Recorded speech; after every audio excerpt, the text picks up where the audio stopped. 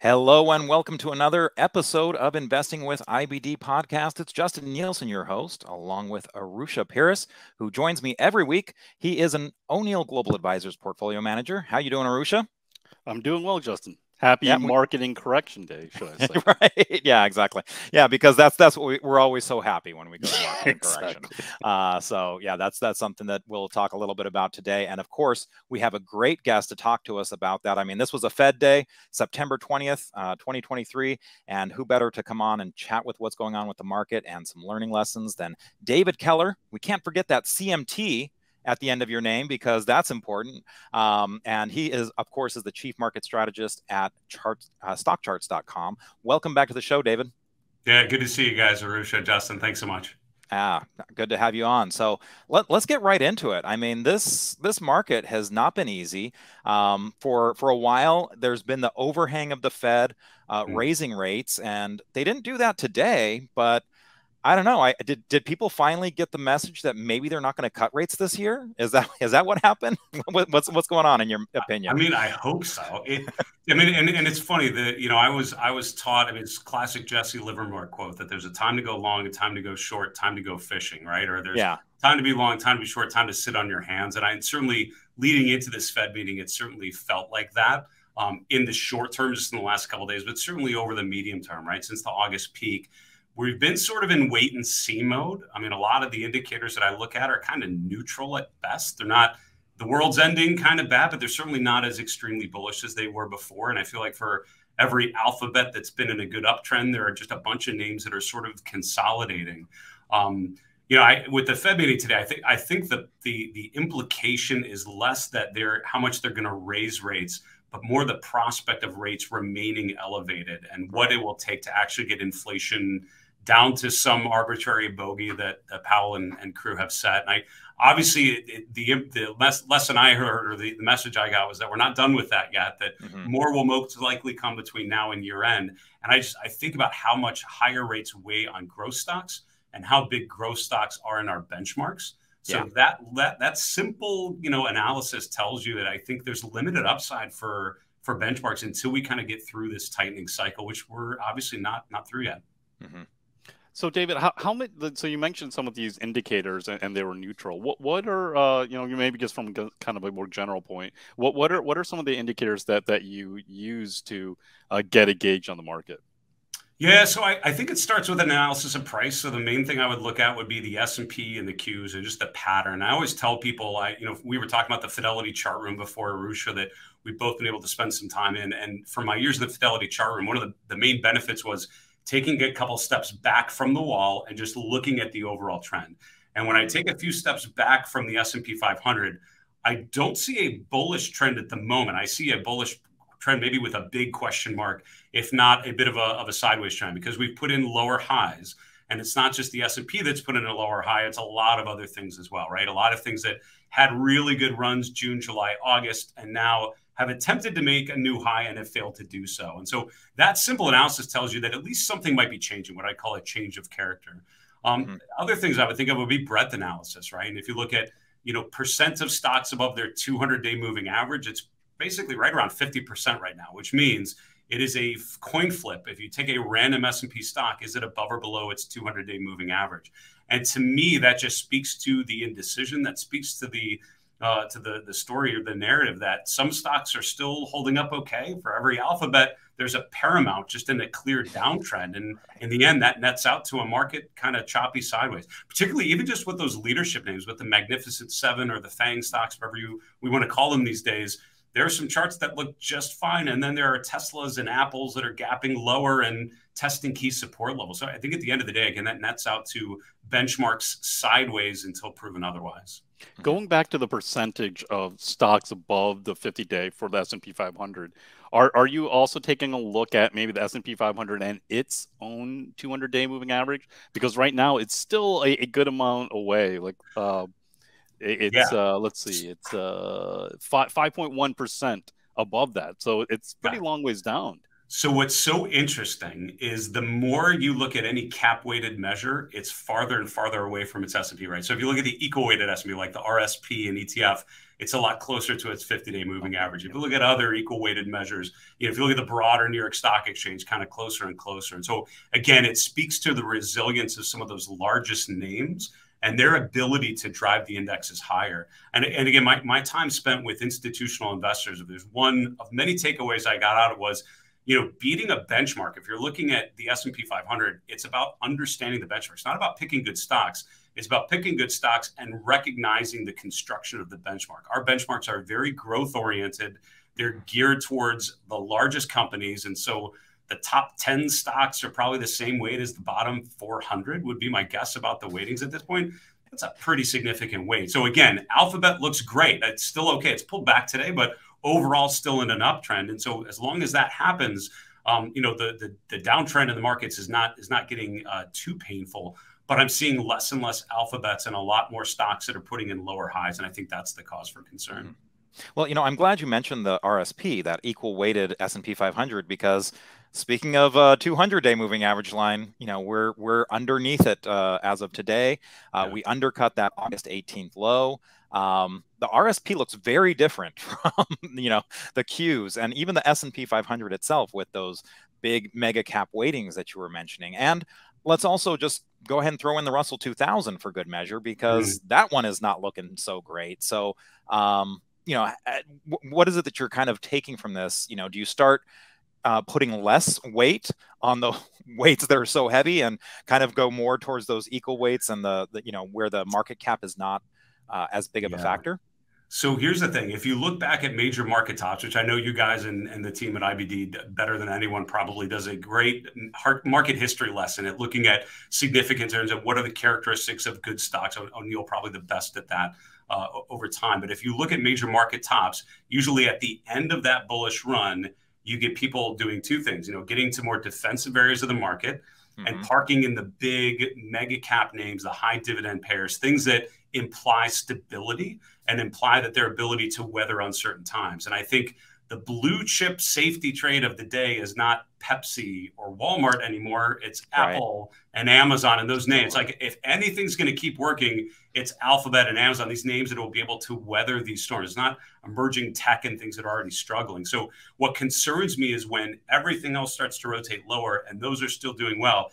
It's like the chart of Pepsi in 2007. I remember vividly watching the market roll over, watching small caps roll over, and there's Pepsi just making new highs toward the end of 2007. I'm thinking, okay, that doesn't make me feel great. It's like good that the stock's going up. It's like, is that really what I want to happen right now? And that's what concerns me now is I think the way that the market gets defensive, you're starting to see sectors like utilities and REITs starting to pop up a little bit. But for me, it's more rotating to the relative safety of the mega cap name. So good that they're going up. But again, the fact that the average stock has already broken down or is doing so, lack of participation in small caps, those are not bull market bullet points for me to observe, I think. Yeah, so you did beat me to the question I was going to ask with the defensive stuff, because the staples have been underperforming for so long, and so I that's what I was always wondering is like, okay, sure, okay, you have the Magnificent Seven, but why are staples still going down at this point? If you can't have everything in Apple, can you? I mean, if you're a large fund, you can. Might not be a good idea. I wouldn't advise that for sure. Right. No, so I tend to, it's probably oversimplistic, but I tend to think of sector distribution in like three general buckets. You have the growthy offense, which I think is what a lot of people think of as offense, like technology, consumer discretionary type of sectors. You have pure defense, like utilities, REITs, consumer staples that you really only own when you want to not own other things. That's sort of like your, hide out and gather some income. But then there's that third bucket, sort of the cyclical sectors like energy, materials, industrials. If you look at the things that are really starting to emerge, you're seeing a rotation, I think, from a lot of technology like semiconductors rotating lower, energy rotating higher, oil services rotating higher, gold stocks actually starting to bounce this week, the GLD or, spot gold starting to turn higher. So there are areas of the market that are working. I think it's just we may need to reset ourselves as investors to remember that in a rising rate environment, it's often not the growthy stuff that tends to materialize with the biggest gains. It's the cyclical leaderships, things like energy. And the problem is for our benchmarks, those are not a big enough weight to make our benchmarks do anything. Right. They're sort of a rounding error, right? And so if the growthy stuff is going to stop, I think you could have that similar feel to what you had in the first half of like 2022, where energy stocks were doing great. I mean, they were doing exceptionally well, but you wouldn't have known that looking at a chart of the S&P or the NASDAQ because they're just not a big enough weight. And I think you're kind of seeing some signs of that too. Energy looks, I mean, pulled back recently, but still in pretty good shape, I would argue. Mm-hmm. And, you know, we kind of touched on it earlier when we were talking about the Fed, but maybe we should look at the 10-year Treasury yield, which is 0TNX and MarketSmith. You know, we're kind of butting up against these highs, you know, like not just recent highs, but I mean, highs going back quite a ways. And as you've mentioned a number of times, I watched a lot of your stuff, and you know, look, you know, higher rates does not kind of go for the growth picture. Those two usually, you know, one wins over the other. So right. I mean, it seems like we keep on trying to butt our heads up against this, you know, this level. But what do you are you putting this macro picture on there and waiting for something to happen on the 10-year yield chart to kind of inform you? Really good question. I would 100% agree with your discussion about how rising rates, I mean, higher rates, they're just such a headwind for growth stocks. And I think there's a whole cohort of investors. And I started investing in around the year 2000. So I've never really experienced a rising rate environment. I've read about them. I've talked to people about them, but that's not part of my own experience. In my experience, bull markets are driven by growth stocks. So it's either do you own bullish growth stocks or do you not? And I think now we're in a different environment. We just had Ralph Akampora out to our offices last week, which was a ton of fun. I mean, he's just an encyclopedia of awesome market stories from his career. But he was talking about buying an apartment in New York City, and rates had come down. His mortgage was like a 10% mortgage. And he was so thrilled to get such a great rate. He's like, I hug and kiss my broker for giving me such a great rate.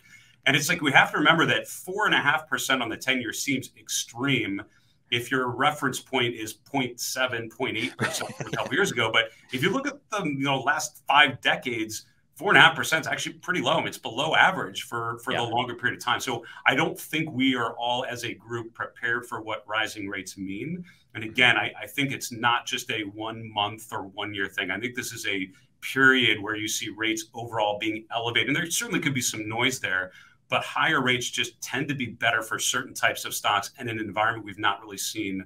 And many newer investors have never seen. I think that will mean people are underpositioned for it and underprepared for it. And I think that often provides a good opportunity. Yeah. And if I'm not mistaken, with some of those periods that you're talking about with those higher rates, you know, those energy stocks and some of those cyclicals were a much bigger percentage of the, of the indexes. So they maybe reflected a little bit more of that strength there. It's so funny. And when you look at something like the S&P or even the Dow or anything over time, remember, the further you get back to the left, the further you get behind the current data, the more or the less and less like the current data actually looks, right? So the S&P 20 years ago, 40 years ago, 60 years ago. I remember in 1960, the biggest sector in the S&P was materials. And currently that's like 2 to 3% of the S&P. Yeah. So if you're looking back at market performance in the 60s, in the 80s, when I think it was energy, different market environment altogether, different market structure, different market participants, different motivation.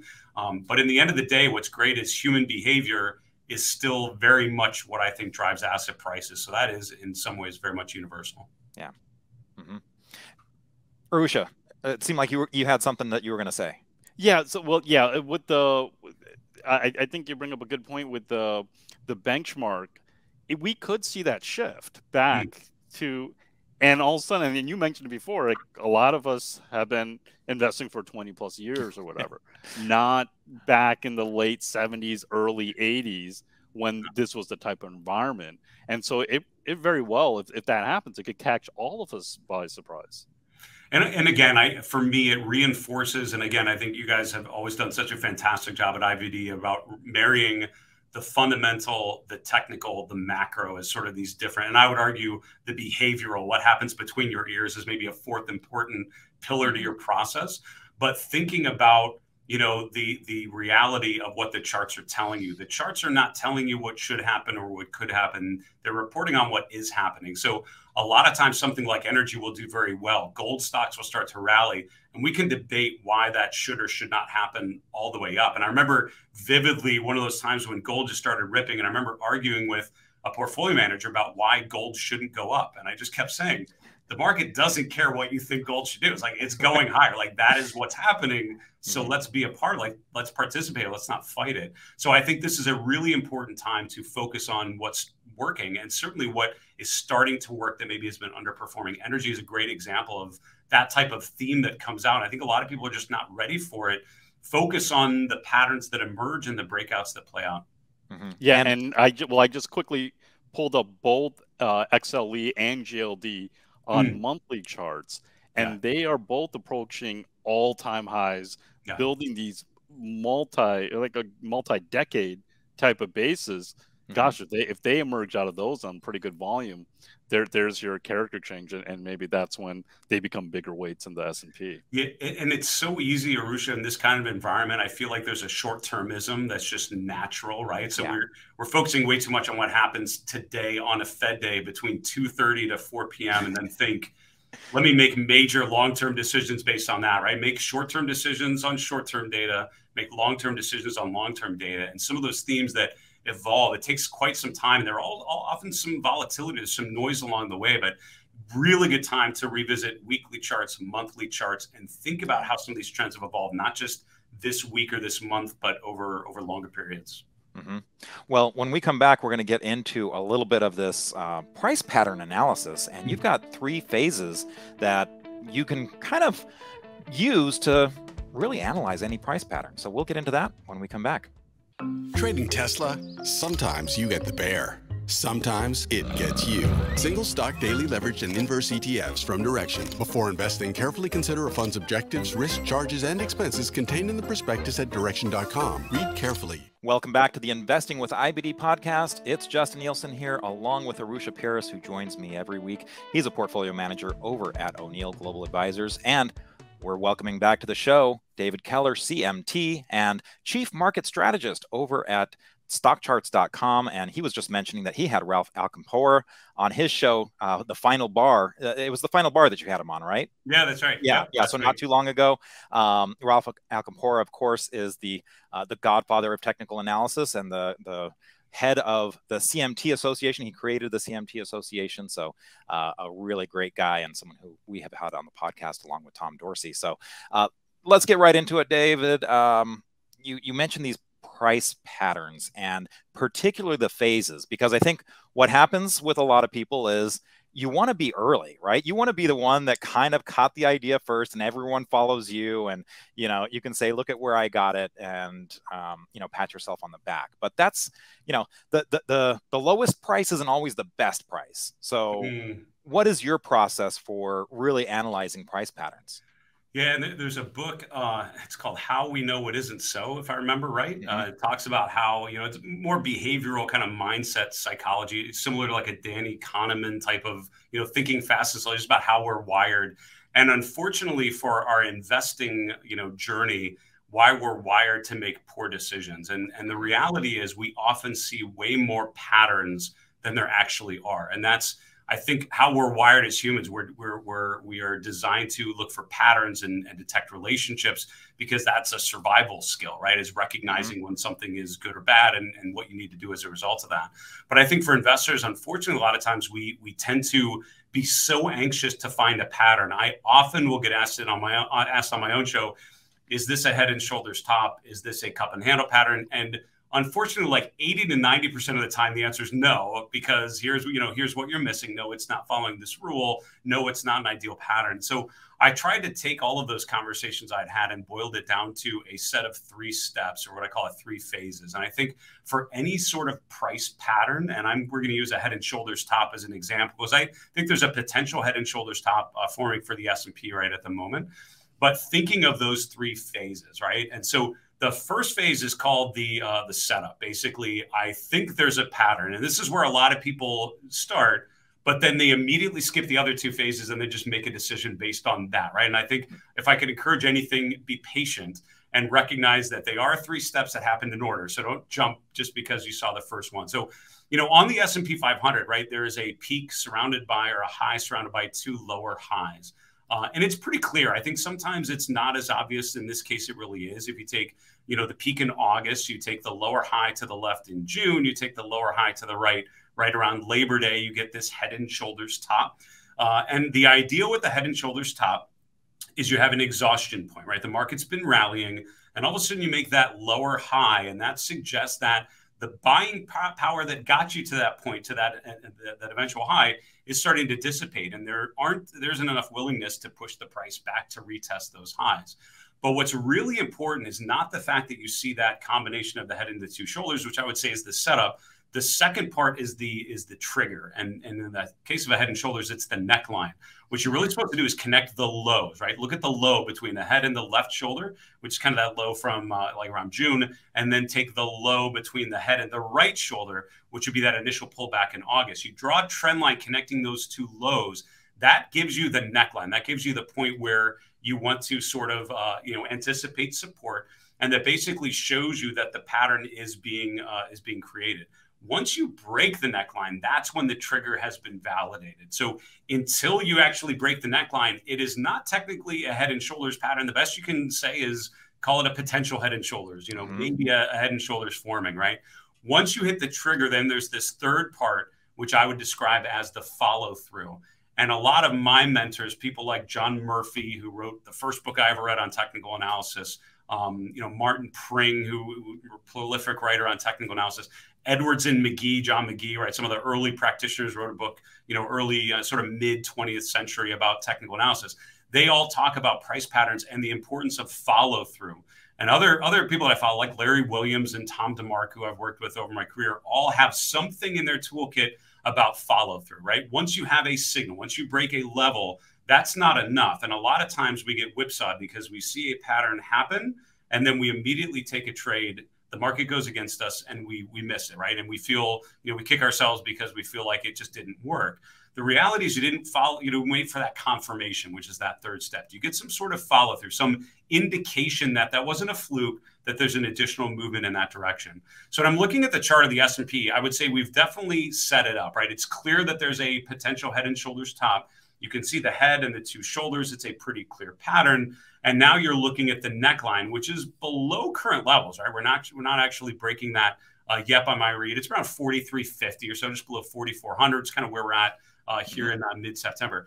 S&P goes below 4350. That would violate that neckline and complete the second point, the second phase, which is called the trigger, which means then you can say that is a head and shoulders top. It's now happened.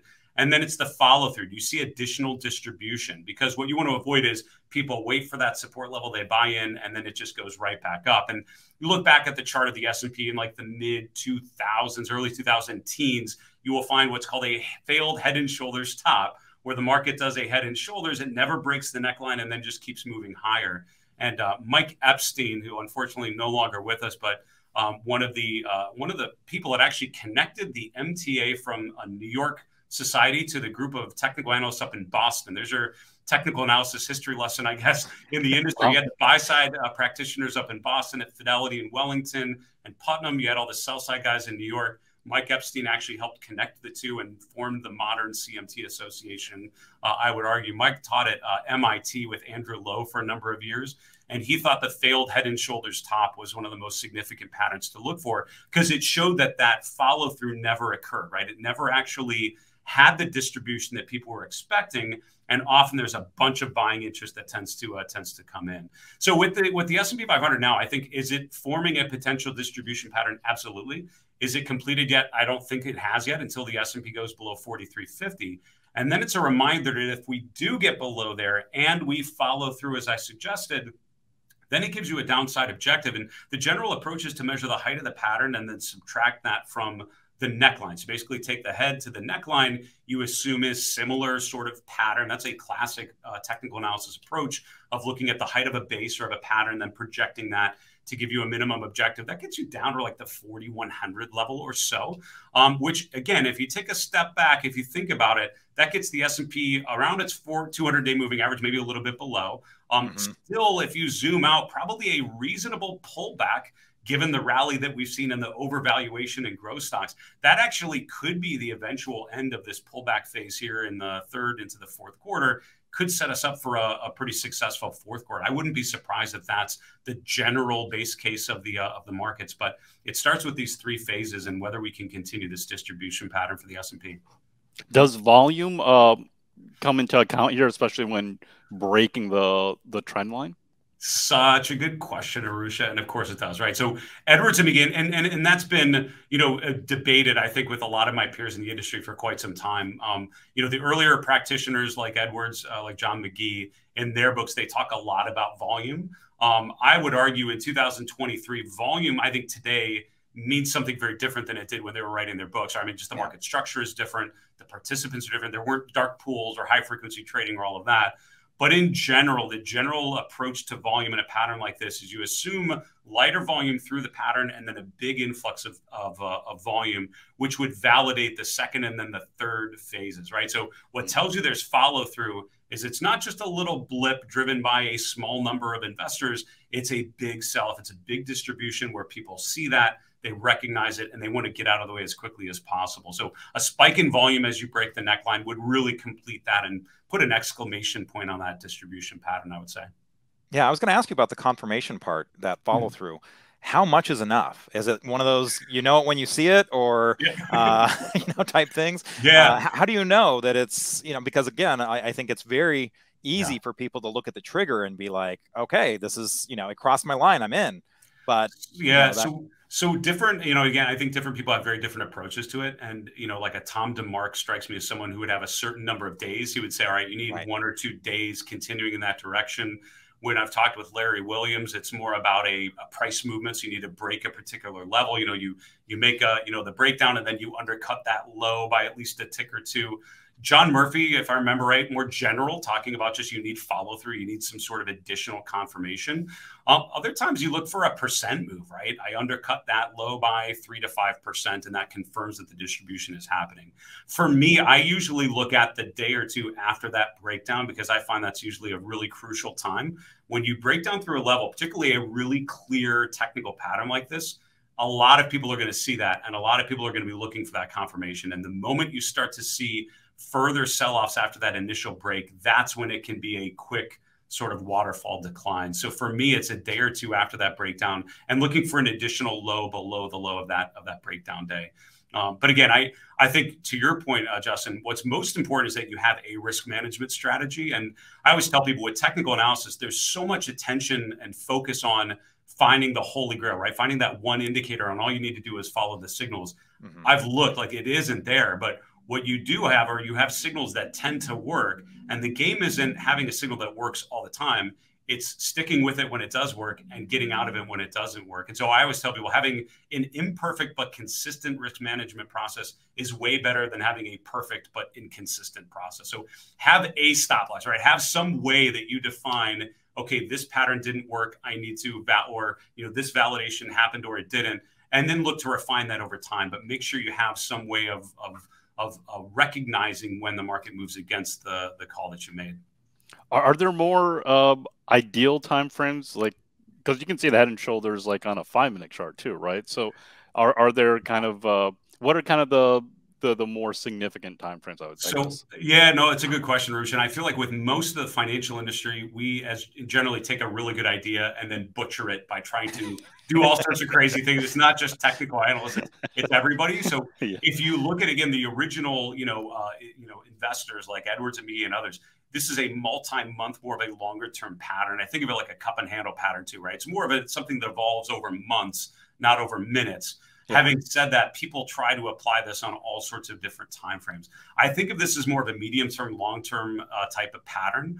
This is not something I would be looking at intraday. And the reason is because the main point of this pattern was to look for broader distribution. And it was based on the fact that institutions were making significant changes in their portfolios. And again, when I think of some of the CAN-SLIM methodology, thinking about institutional backing and the benefits of looking at relative strength and getting a sense of what money managers are doing as represented by the data, I think looking at patterns over a period of weeks to months is better than looking to, minutes and doing a shorter term time frame. So for me, I think the head and shoulders pattern you're seeing on the S&P, I probably wouldn't go much shorter term than that. This is a pattern that's emerging over a couple months, and I think that's a good general frame of reference to think about for something like that. Yeah, I mean, it reminds me that, with William O'Neill, the founder of Investors Business Daily, he would gravitate a lot towards weekly charts, partially because that's what he started with. That's what was available at the time. There were these little books. They were very thin. You could put in your back pocket, and that's what he walked around with to kind of give him a sense of what the charts looked like. And of course, they only came out once a week, so you'd have to wait in order to kind of get that, or you had to, do it yourself, start drawing with a pen and, taking a look. One other thing I just wanted to kind of bring up here is, you're talking about the head and shoulders and you're talking about these distribution patterns, these tops. What about flipping it on the other side? Do you look for the same kind of thing, a setup, a cup with handle, for instance, the trigger being that pivot point, and then the follow through as well?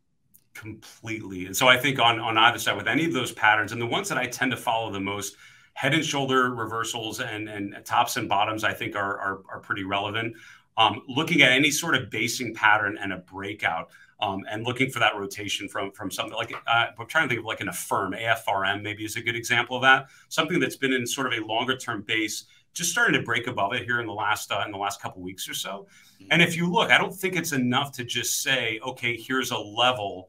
You think of it in the same levels with any sort of support and resistance. I think you think of those same three phases, right? I've identified the resistance level. I've identified my potential entry point. That's the setup. Then the confirmation, or then the trigger is you actually break through the level. And then the confirmation is that follow through. So you see additional movements in that direction, and being patient and waiting for breakouts.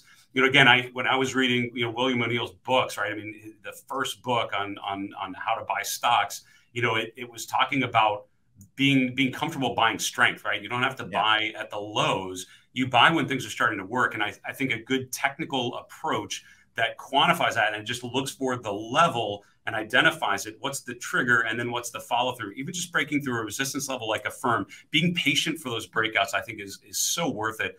And otherwise you're jumping into things that aren't really the pattern that you think they are.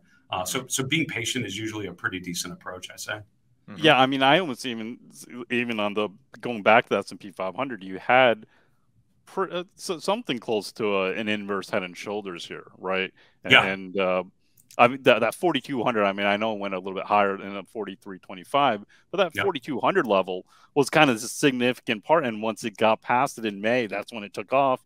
And now some of these projections, if this is a head and shoulder that's confirmed, the one that you went over to the downside, could come right back to that same level. Totally. And I would say, Arusha, a lot of people, and again, unfortunately, it's like you bring up a chart or a stock and you think, all right, is it a buy or a sell, right? At a given point, should I buy it or sell? And the reality is on any given day, it may be telling you neither, right? Sometimes it may say, wait, right? There's a time to sit on your hands and just wait for the pattern to break out. That's why I think using alerts, I remember using on MarketSmith doing the screen for stocks making new relative highs, and I'd flip through them every morning because I was just looking for a certain pattern. I'm not looking at every chart and saying, am I going to buy this or not? I'm looking for a pattern. When I would see it, I would say, yep, that's the type of opportunity we're looking for. So thinking of kind of the idealized pattern and looking for stocks and ETFs that match it, that is far better than just trying to make something out of the charts that you see. And too often I feel like we try to find opportunities that may not be available, right? We try to trade our way out of a period of bad performance, be patient and wait for the opportunities that are more ideal. I think that's worthwhile. So now I'm going to just kind of throw a monkey into this, a monkey wrench here. What is waiting too long? Because we always talk about, being extended, and sometimes people will wait so long that it's like obvious, and they're like, they really want super confirmation. Like I want to feel comfortable that it's definitely going in that direction. And by the time they get that comfortable, it's too late. The market's kind of moved on. So that's a great question, Justin. And I would say there are 4 things that are really tough as an investor, and it happens to all of us. Buying too early, buying too late, selling too early, selling too late. None of those are particularly enjoyable. And I would hope you don't do that, but it happens to all of us, right? And so I think with something like, again, stocks that are rotating higher, I often find, we too often are looking for like an ideal chart, like something like an alphabet that is making a new high, right? When something's just making a new high after a run, it's pretty extended, and it's hard for me to justify, is this the time to be pulling the trigger? So it's thinking about the longer trend, but then recognizing what's the level, right? What's the opportunity that makes sense? On a chart like Alphabet, buying short-term weakness has been a pretty decent approach, and I'd be inclined to continue to do that until the chart tells me otherwise. What you don't want to do is, and again, I would say the other thing is, I scan for stocks making new 3-month highs and 3-month lows. That's kind of the core of my stock picking process and ETF picking process. I used to look for stocks making new 52-week highs. And what happened was I would find all these charts that are really overextended. And it's like, I don't need to know the fact. Like, I know Alphabet's probably up a good amount. I'm looking, again, not that a firm is the best example ever, but I mean, charts like that are just starting to rotate higher. Energy stocks, after they've been pulling down and then start to rotate. Gold stocks, after they've been selling off here and just starting to rotate higher, which I think they may be doing. That's the opportunity. So recognizing where the ideal sort of chart looks like for you, and then just looking for those opportunities as they come out, and then being courageous enough, or I guess bold enough, to just take action. And I think what you have to remember is waiting forever for an opportunity as the price goes up. What you have to remember is taking a position and just relying and trusting on your money management process to unwind your position if it's not working anymore. That should give you confidence to take positions, and make sure you're managing position sizing so that you're not losing your sleep on any one position. I think if you do those sorts of things consistently, have a well-defined process, you minimize the chance that you're avoiding really good opportunities and leaving them still on the table. So David, well, so instead of the 52-week high, what were you saying? Was there a defined high, or was it each individual chart? So I tend to scan for stocks making new 3-month highs, and I started doing that years ago only because I found by waiting for stocks just at a new 12-month high, you often just found things that had just been going up for a while, and then they've been in a downtrend for a long time. They rotated higher, and then they're going up, and then it hit my radar, and I'm like, yeah, I have a bunch of examples that are way too late. So what I'm normally trying to do is what I call look for a change in character, right? Look for a stock that's in a distribution phase, meaning it's going down. It stops going down, which I would call kind of a bottoming phase or a consolidation phase, and then it's starting to rotate higher. And the things that mark that rotation are, you make a new 3-month high, you make a higher low, you start to see, accumulation because you're above moving averages instead of below them. There are all these sort of rotational patterns that happen on the chart that tell you it was going down and now it's not. And so for me, 3-month highs gives me a good working list, and then I go through those just to review the patterns to see which ones are actionable right now. Do you ever use a 3-month relative strength? That's something we have in MarketSmith that I'll screen off of sometimes. Often. And I would say if there's one thing that two things, having spent a lot of my career with institutional investors and now working a lot more with financial advisors and individual investors, two things that I find institutional investors do a lot of things not well. I would argue they're not perfect, so don't assume that they are. But two things that they do very well is, number one, a laser focus on relative strength, meaning you want to own things that are doing better than your benchmark, and you want to not own things that are doing worse than your benchmark. And just doing that simple thing of looking, what I would love to do is look at your portfolio, look at your watch list, and find the things where the relative strength line is really breaking down. Those are things you want to really question whether they deserve a spot in your portfolio. And since we're in the baseball season and our local Mariners are making a hopeful push to the postseason, I would say this. If you're the Mariners and you want to beat the LA Dodgers, do you want to put your weaker players that are kind of struggling right now on the field, or do you want to put your top players that you want to put your Julio Rodriguez top performers? I would argue you want your top performers right on the field. And so why would you do anything less with your portfolio? So make sure you rotate out of names that are not working and rotate into names that are working. 3-month relative highs, I used to do that on MarketSmith myself, and just look through that bucket and see if there are opportunities that I didn't know about beforehand. The other thing is just a great awareness of risk. I feel like individual investors often want all the upside and none of the downside, whether or not they say that or not. That in their head, that's what they want. They want all the benefit, but then perfectly hedged. And any institutional investor would tell you that's obviously not ever going to happen. So it's all about recognizing potential return and potential risk. And by owning a stock or an ETF, I am taking on that additional risk for the possibility of greater return. And just thinking about acceptable levels of risk and what your tolerance is something I hope more individual investors think about in their process. Okay. Well, this is awesome. I think this is something that a lot of our folks will get a lot of value out of. And again, this is something for both markets that are going up and markets that are going down. So great stuff. When we come back, we're going to get into a little bit of the stocks that are on David Keller's radar. So stay tuned for that. We'll be right back. Trading Apple? Sometimes you get the bear. Sometimes it gets you. Single stock daily leveraged and inverse ETFs from Direction. Before investing, carefully consider a fund's objectives, risk, charges, and expenses contained in the prospectus at Direction.com. Read carefully. Welcome back to the Investing with IBD podcast. It's Justin Nielsen here, along with Arusha Paris, who joins me every week. He's a portfolio manager over at O'Neill Global Advisors. And we're welcoming back to the show David Keller, CMT and Chief Market Strategist over at StockCharts.com. He has a great show, Final Bar, at the end of the market. And he also is doing this Q&A every Wednesday at 10 o'clock Pacific time. What is that Eastern time? At 1 o'clock Eastern time. But yeah, we're both on Pacific, so it's okay to say 10 a.m. Pacific time on Wednesdays. Some really great stuff that he's constantly sharing. His take on stuff. Definitely worth watching. And what about Twitter? Or X, I guess I should say. You're pretty active on X as well. What is your handle there? Yeah, it's at DKellerCMT.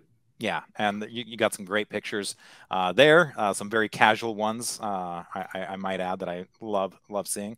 But let's go ahead and get into some stocks here. And you've mentioned, the cyclicals and the energy and everything like that. So why don't we go ahead and start with Murphy USA. This is a little bit, I mean, they sell gas stations, but they sell gas at gas stations, but it's also this kind of convenience store thing. It reminds me a little bit of Casey.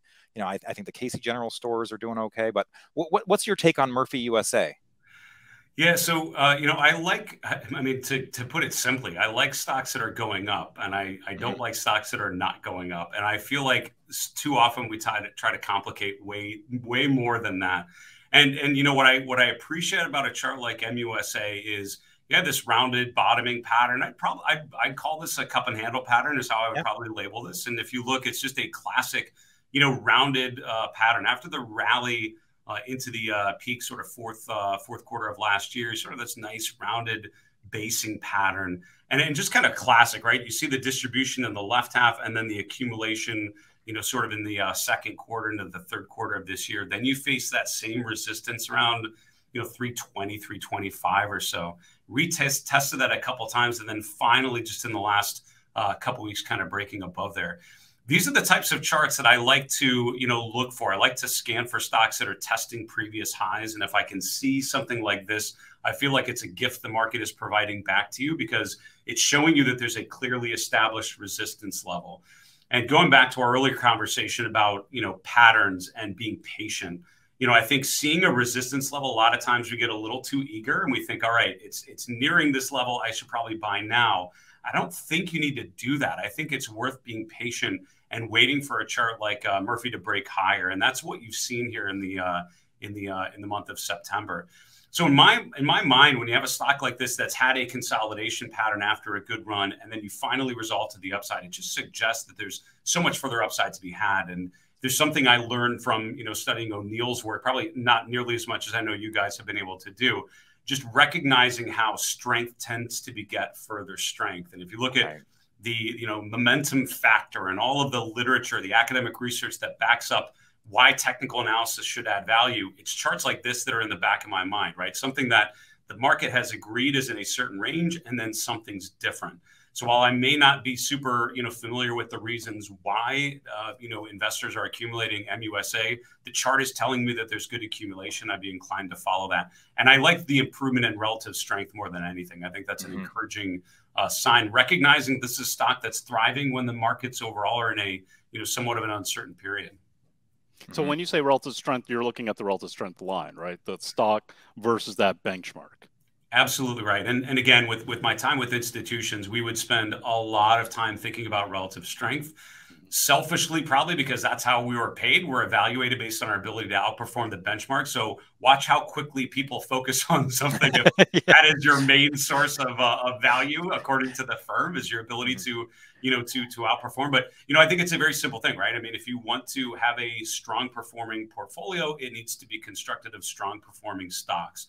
And, Peter Lynch, I can quote Peter many times probably in a discussion, but he would always say, if you are cutting your winners and holding your losers, it's like you're cutting your flowers and letting your weeds grow in your garden, right? If you want to have a thriving garden, which we are certainly trying to do in Western Washington right now, my wife and I, we're trying to encourage the things that we want to grow. And so, finding strong charts that are getting stronger, in my opinion, that's the game. And having a continuous process pointed me to MUSA as I was looking for stocks, setting up with the potential cup and handle pattern. I think it's resolved to the upside pretty well.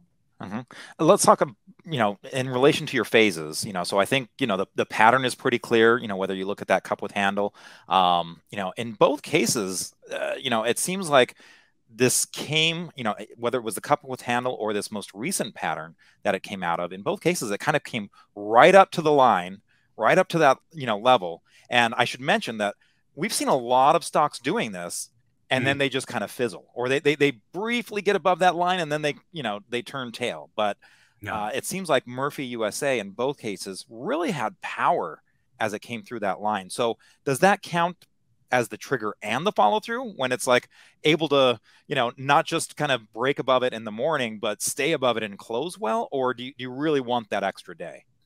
I love that question, particularly when you're talking about the closes. And even just today, right, we had the Fed meeting. So charts looked a very certain way. And then from 2:30 to 4 p.m. Eastern, a lot of charts changed very, very quickly. The current bar looked very, very different. And so I think recognizing that, waiting for a close really tells you where the market nets out, right? At the end of the day, where do we actually get to? And that's why things like candlestick analysis are really built on the relationship between the open and the close. Where do we start? Where do we end? And I think on a daily time frame, on a weekly time frame, that has a lot of relevance. So for me, closing through the level is the first point, right? So just trading above a resistance level is not enough. You need to show that we're actually closing above there, which tells you there's no selling coming in to the end of the day. There's no investors saying, great, I'm glad we broke out. Now, thank God I can get out of my position. You want to see further accumulation. And then for me, it's the follow through day, or the follow through bar, the next bar, making sure we kind of continue higher. And I think that's what's most encouraging about a chart like MUSA. It's not just that initial resistance and then the breakout of the pattern. It's additional accumulation, which shows you pretty much anyone that bought so far, there's either additional buyers coming in, or there's additional buying power that's pushing the price higher. That's encouraging. Yeah, and also to go, I mean, we had a tough day today, right? The S&P was down almost 1%. NASDAQ was down 1.5%, and here's Murphy USA up more than 1%. Yeah. Yeah, what problem? Looking for those outliers, the market's down. What's actually fighting that trend? Often a really interesting list. I mean, not a guaranteed buy list, but certainly a working list I would be reviewing on any kind of distribution day. Look for the things that are actually holding up. That shows where people are rotating despite the broader market indecision. Let's turn our attention, because you mentioned it earlier, Alphabet. It's one of those stocks that just has been, of the Magnificent Seven, this has even acted differently in that it held above its 50-day moving average line. Yeah. It was just not coming down. Now, granted, it had a little bit of an ugly day today, but what's your take on Alphabet here? So what I like about a chart like Alphabet is again, it's the longer term trend, kind of that medium term trend, right? If you look at the last, year and a half, 2 years, you can see a clear rotation, right? From weakness in the third and fourth quarter of last year, a clear rotation to a period of accumulation. We are below a 200-day moving average, then we're above it. We're below downward sloping moving averages. Now we're above upward sloping moving averages. We keep making higher highs and higher lows. We pull back to a 50-day moving average and then make a new swing high. These are all the characteristics, in my opinion, of leading stocks that are continuing to go higher. The challenge for a chart like Alphabet is that it stops going up. And I get a lot of people looking at a chart like this and saying, well, hold on, is it too late? Why would you want to buy something like this? And I think, market history is filled with good charts that have gotten better, right? So, looking for good, strong charts, ideally pulling back a little bit has been sort of a good opportunity. So I'm a big fan of, charts that are making higher highs and higher lows, some short-term weakness, so something pulling back to an ascending 50-day or a 10-week moving average. That's kind of the sweet spot. So, a stock like Alphabet pulling back on a day like today, I don't think that's unreasonable given the fact that, broader market conditions, sort of questioned after the Fed meeting and Powell's press conference. But, overall, it's not whether a stock pulls back, because that's going to happen. Some of the biggest down days happen in bullish phases, right? That's just the nature of volatility. What's really important is to look at the low, right? As long as we keep making a higher low, the conditions are still okay. And when we had Ralph Acampora in recently, it's one of the things that he pointed out. It's like, it's in an uptrend. It's not about the highs, it's about the lows, right? We're going to pull back.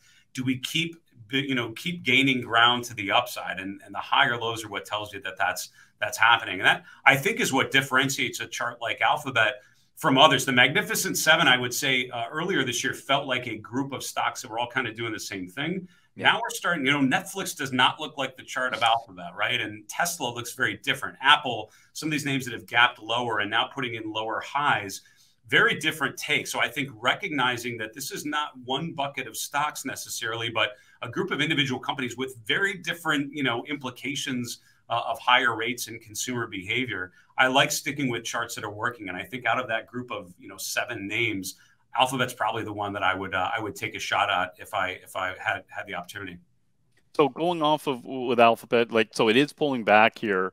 What would be kind of a point? I know we're in a market correction, but just looking at this in a vacuum, what would you be looking for to potentially start buying it? Would you be looking for an upside reversal, or are you just buying on a pullback?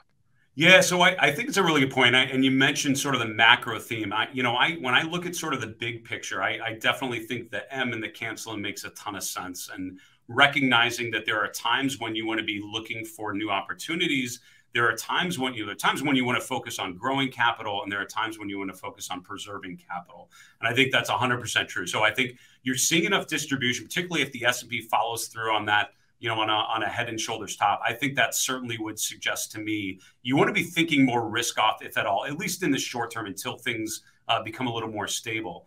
But overall, I would argue it's always a good time to own good charts. And I think of some of the negative years that I've experienced as an investor, picking up the IBD every morning at the newsstand in New York. There always seem to be charts going up, right? They're out there. They might just be way more plentiful or way less plentiful. And so, a chart like Alphabet, despite the fact that I think the market conditions are getting less optimal for risk assets, there are charts that are looking pretty good. And so I think rotating to names and patterns that are constructive, that are outperforming, which I would say Alphabet certainly has been doing, as long as that continues, I think you're pretty good.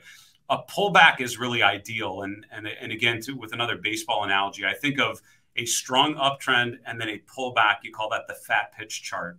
And if you don't know baseball, that's a pitch that the pitcher just leaves hanging right over the plate. You have to take a swing. It was just such a good setup. And so for me, a long-term uptrend pulling back to an ascending 50-day moving average, that would be the sweet spot. So I think Alphabet goes down a little bit further. You often represents an opportunity to buy a really good company at a bit of a discount.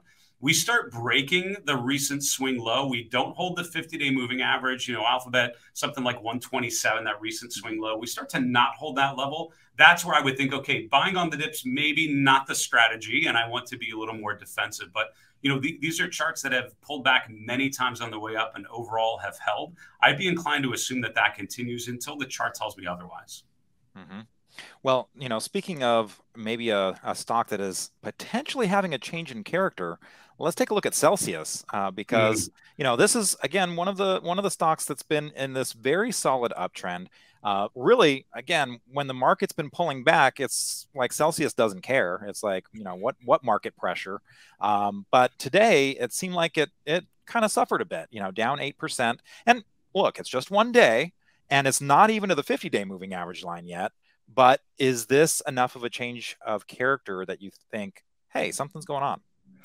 Yeah, so a name like Celsius has been on my list, and mainly it was this basing pattern, right? If you look at the second half of last year, first half of this year, a nice gap, above on earnings, and then just continued. I think gaps can be so helpful. Usually, for a stock happens around earnings, and recognizing how that is a change in valuation, right? From one day's close to the next day's open, people all of a sudden are feeling that this is a different opportunity than it was the previous day. But then the additional accumulation, look how we gapped higher and then we held that level. We never even tested the upper end of that gap really. And that shows you that additional demand has come in. People are thrilled about owning more and more Celsius as it goes higher. So I think it was a really encouraging breakout. And I think breaking out of that base, pretty significant.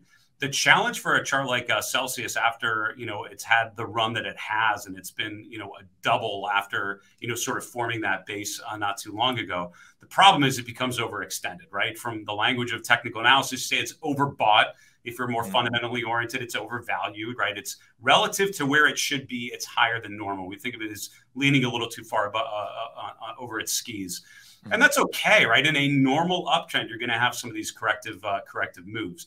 I always mention, Arusha, you and I were talking, you look for what I call a change of character, right? The chart has a certain look and then something's different. For me, the 50-day moving average is often just sort of that base case. And I always I scan for stocks that have been above their 50-day moving average and all of a sudden they are not anymore, because that tells me something's different. Same thing, I look for things that are below their 50-day moving average or their 200-day moving average, and now they're finally breaking above it.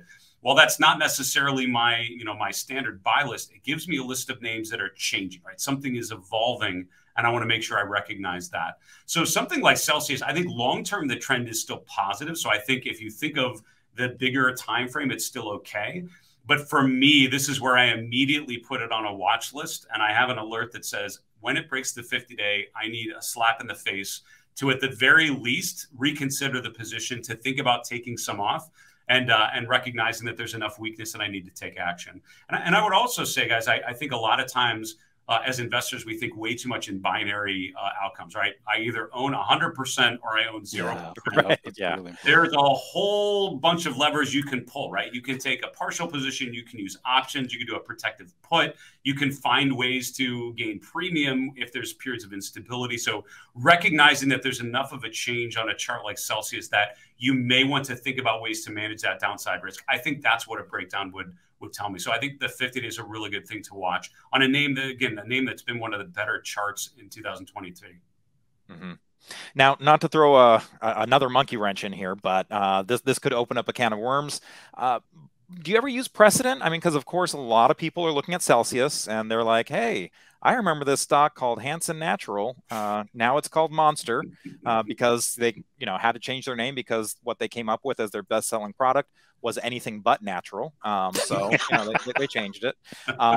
So do you ever look at a precedent like this and say, oh, this is what's possible. This is what captures the imagination, or are people looking at that too much and maybe, getting too excited about that unnecessarily? No, I think what you have to remember, and again, I think of a book by John Markman called Fast Forward Investing, really deals with big picture themes, right? There are certain themes that well after you and I and the three of us and others are probably no longer hopefully actively investing and just enjoying the fruits of that career spent doing what we're doing, there will be themes that will have been, key bullet points in our career, and things like artificial intelligence, obviously, driverless vehicles, clean energy, water. These are things that we will be figuring out for quite some time.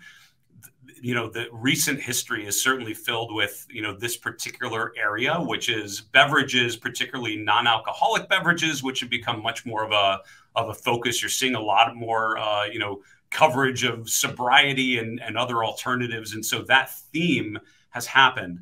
But what Markman's book tells you is just because a theme is going to work, just because you're pretty sure AI or blockchain or whatever is going to be a good theme, just because you think that maybe other beverages other than alcohol may become more prevalent, which stocks and which companies actually will benefit from that is the real difference. So I think what a chart of Monster shows you is that a name like this playing on this theme worked. But I think the chart showed you, not at the end, it showed you earlier on that this was a theme that was working and continued to build. So I think that is a precedent of a space where there's opportunity, and recognizing other names that are able to play on that larger theme, I think 100% makes a ton of sense. So other areas that I mentioned, I think those are longer term themes, but look for actionable ideas, buyable bases and breakouts within companies that have exposure there. That's where the opportunity really lies.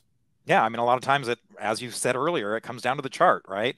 You know, you can have the greatest idea, but if the chart is not going up, the price is not, you know, confirming that thesis, that idea, then what are you doing? And relative strength is a great thing to look at there. So a lot of very good points there, David. Thank you so much. And it was really great having you on the show again. Always great to talk to you. Again, people can go to your YouTube channel that you have. You got some great stuff on your YouTube channel. Follow you on X, formerly known as Twitter, at DKeller. And also, gosh, you have so much great stuff. So Chief Market Strategist at stockcharts.com. Thanks a lot for coming on, David. No, I appreciate it. Justin and Arusha, thanks again for the invite. People should know how much fun you guys have doing this show. You laugh and smile a lot. It's a pleasure to spend some time with you. Thank you. Yeah, they don't call him Mr. Smiles for nothing. So, yeah, so we'll see you next time. We'll definitely have you on again. Sounds good. Okay, that's going to wrap it up for us this show. Next week, it's going to be Arusha and I all on our own. We're going to get a little bit of we time. And hey, I should also mention that, you know, because Arusha, actually, he does have this other job, apparently, and that other job pays him. So he's going to be out in Boston. We're going to do our show a little bit earlier. So be looking for that to drop on Tuesday morning. We're going to do the taping on Monday. So it's going to be a little bit early to accommodate Arusha's other job. So thanks for that. Showing up every week there, Arusha. And we'll see you all next time. Thanks for watching.